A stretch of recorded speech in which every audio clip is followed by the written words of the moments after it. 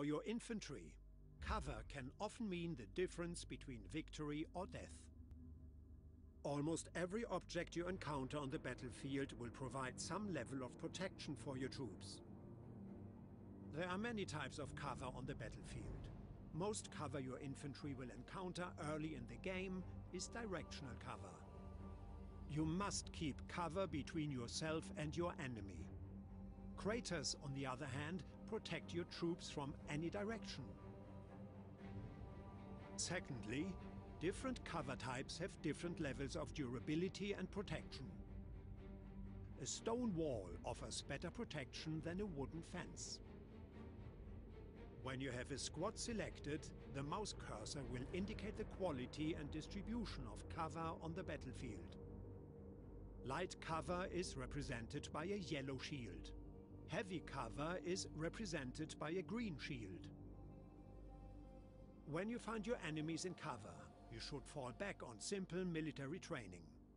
Use weapons like grenades or other explosives to dislodge your opponent or flank them.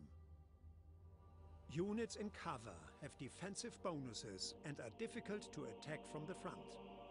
Flanking the position and getting into close range will negate the cover bonus and even the odds. Use your infantry's ability to vault to find new flanking routes, or take shortcuts for faster flanking attacks. Flanking is also a great tactic to use against enemy armor, where you can get shots on the lighter, side and rear armor. Always look for opportunities to flank the enemy, and always try to protect your flanks. You will undoubtedly hear a lot of F words on the battlefield, but the most important one is flank.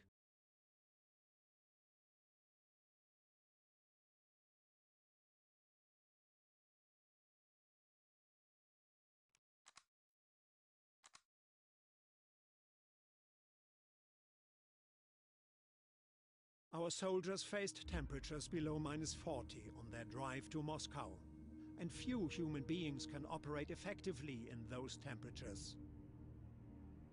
Unless you prepare for the arrival of General Winter, your soldiers will suffer for your failures and die of exposure. In the open, your troops will suffer from the effects of cold. They will slow down and eventually die. Watch your troops for their current state. A blue thermometer indicates freezing. A red indicates warming. You can protect your troops more fully by garrisoning buildings, moving your troops in half-track personnel carriers, or by building fires with your pioneers. The Soviets will likely attempt the same. Even the Russians don't enjoy -40, regardless of what they say. But it gets better, or worse perhaps. Blizzards and strong winds can increase your exposure, causing your troops to freeze faster. Certain abilities like airstrikes will be unavailable in blizzards, so you might take advantage of the bad weather to seize ground. Just be sure when you are attacking that you pay attention to ice you encounter.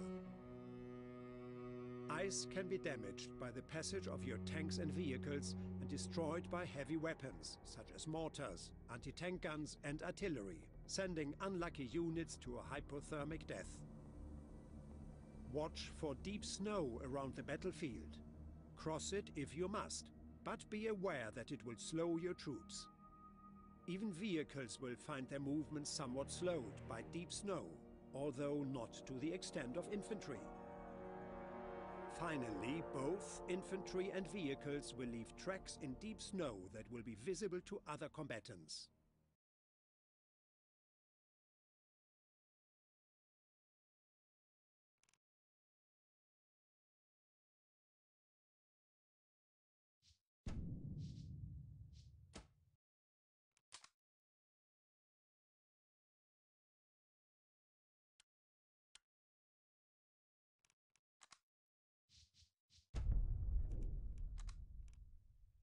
Your pioneers are experts at building structures and defenses.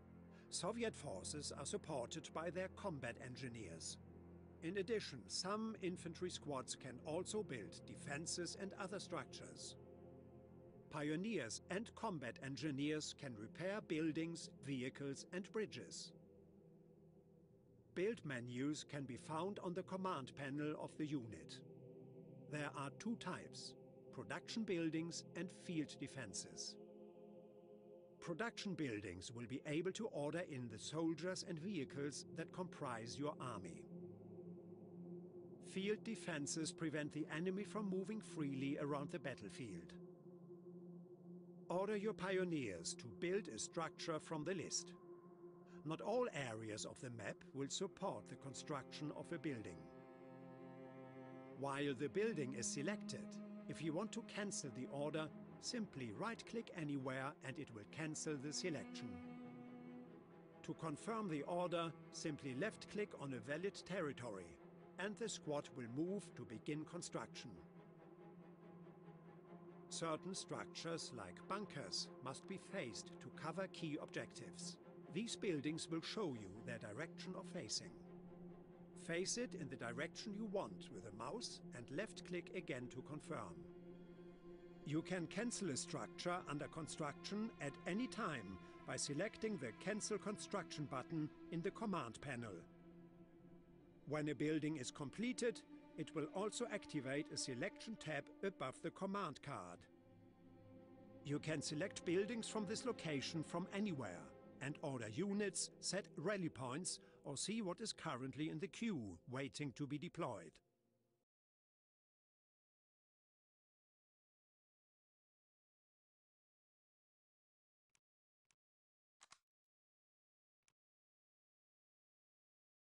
Battlefield knowledge is vital to tactical success. But no commander has a perfectly clear picture of the battle space or what their enemies are doing. Your units cannot see everywhere at once, nor can they see behind objects that you would expect to block their line of sight. In Company of Heroes 2, all objects on the battlefield taller than a soldier affect line of sight. Notice how your forces cannot see behind this building. This true sight system can be used tactically against the enemy to set up ambushes. Line of sight is dynamic. Burning vehicles and smoke can obscure your force's ability to see, whereas destroying large buildings or blowing holes in walls will allow your units to see into previously blocked areas.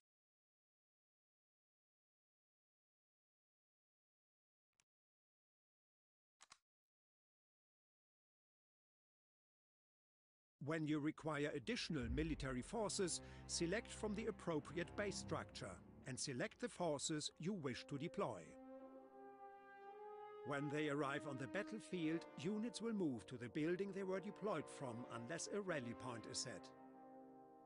Rally points can be set for units by selecting the rally point option from the building, or by selecting the building and right-clicking on the map. Each building can have a unique rally location. Units will arrive as close and as quickly as they can to the set rally point. You can cancel a unit deployment by left-clicking on the portrait